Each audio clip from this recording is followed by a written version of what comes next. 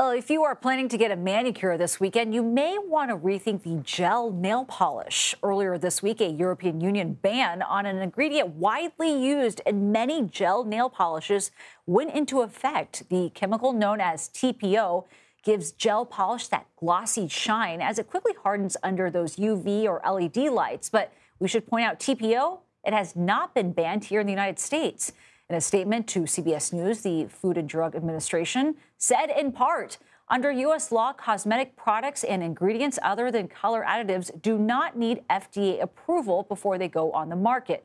It's against the law to use an ingredient that makes a cosmetic harmful when used as intended. All right, for more on all this, let's bring in Kelly Dobos. She's a cosmetic chemist at the University of Cincinnati. Kelly, I'm really glad that we're talking to you about this because I like many people, get these nail polishes. What exactly is TPO? Why is it considered to be harmful? How worried should we be? Okay, so TPO is trimethyl benzoyl diphenyl phosphine oxide. So you can see why we call it TPO. That's Yes. that's a mouthful, and it's a photoinitiator. So what it does is it kicks off the reaction that hardens or cures the gel polish when you put it under the UV light, and that gives it that really tenacious film that's really strong and lasts. Your manicure will last about 2 weeks with that gel formula. TPO has been banned by the European Union because that they found some reproductive toxicity issues in animal studies. And these studies are often things like animal feeding studies, which really aren't a relevant form of exposure compared to when we're using it in a nail gel formula. So that's kind of a hazard based approach to assessment of safety of ingredient. A more risk based safety assessment includes how we're being exposed to it, whether that's in nail or whether it would touch the skin, how much we're being exposed to, the percentages. And in this case, TPO is being used in this nail gel, right, at a small percentage. The nail is very hard to penetrate. It's not necessarily, a relevant exposure Mhm. scenario when we think about animal feeding studies. So that's really that hazard based approach is why they're banning this material.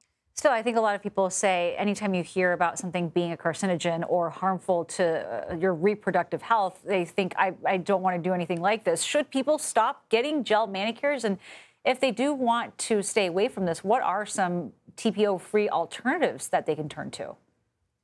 Sure. So there are some different polishes that use alternative photoinitiators. There's things like TPOL, which is a modified form of TPO. There are other polishes like Dazzle Dry, which is a different type of formula altogether. And there's even still traditional, old-fashioned nail polish, which has been around since the 1920s and has a Mm. really long history of safe use. One thing to keep in mind is at a salon, you don't always get to don't see a ingredient statement visible. So Hmm. you're going to want to ask if you'd like to avoid the TPO in the gel polish. Make sure to ask your salon what type of polish they're using. And real fast before we let you go, do you think the use of TPO in cosmetics will be banned in the United States? I don't foresee the United States banning TPO because they're, typically looking at that risk-based assessment. They're thinking about how you exposed, how much you're exposed to, and so forth.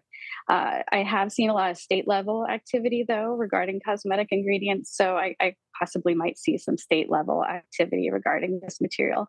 And many brands are already starting to formulate or use alternatives so that they can meet, global compliance with these formulas. No, that's good to hear. Kelly Dobos, thanks so much for being with us.